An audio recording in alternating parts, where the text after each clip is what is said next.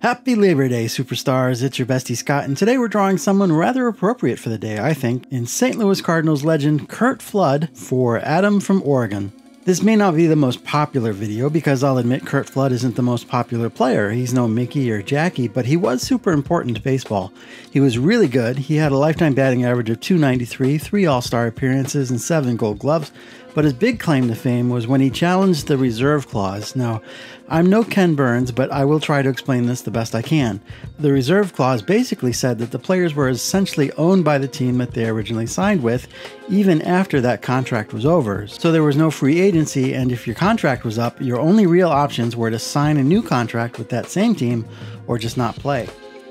After the 1969 season, Flood was traded to the Phillies, and he just refused to go. He was not on a current contract. He'd been in St. Louis for 12 years, so that was essentially his home, and the Phillies were a bad team playing in a bad stadium, so he felt he should have the right to consider contract offers from other clubs before making a decision. Now, when Flood was denied his request for free agency, he sued Major League Baseball, and then the case went all the way to the Supreme Court, but the court sided with MLB. After the lawsuit, Flood was blackballed from baseball and he sat out the 1970 season. The Phillies traded him to the Senators, where he played in 1971, but he only ended up playing in 13 games before retiring. The Baseball Players Union continued to fight the reserve clause. In 1975, the union and baseball agreed to a new contract that included free agency. Other changes benefiting players' rights soon followed, and everything was sunshine and lollipops. The end. Not really, but do you really want me yammering on about whether or not free agency is good or bad for sports? Cough, cough. I'm fine with free agency, but baseball needs a salary cap. Cough, cough, cough. Sorry, something was in my throat there.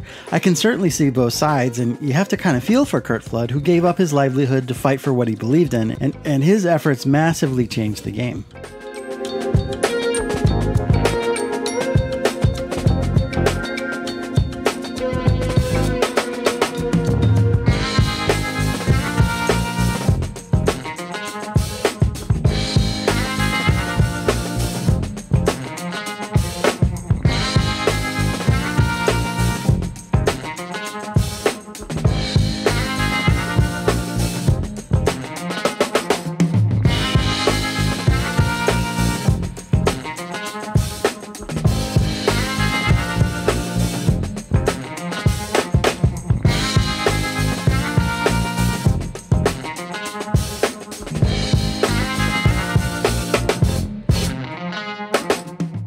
First a history lesson and now a crummy commercial, but it is sales pitch time. I will make it brief.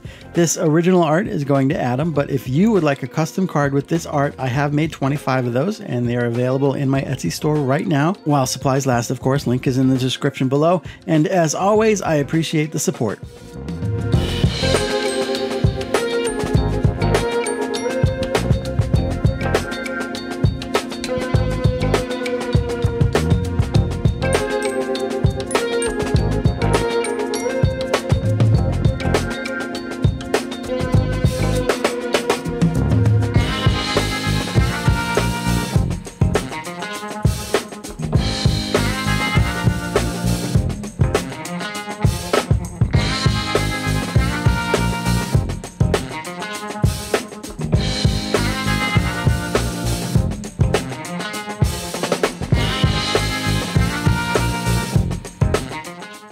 And there we are. Like I said, such an appropriate subject for Labor Day for sure. Thanks to Adam for trusting me to do this. And of course, thank you guys for watching.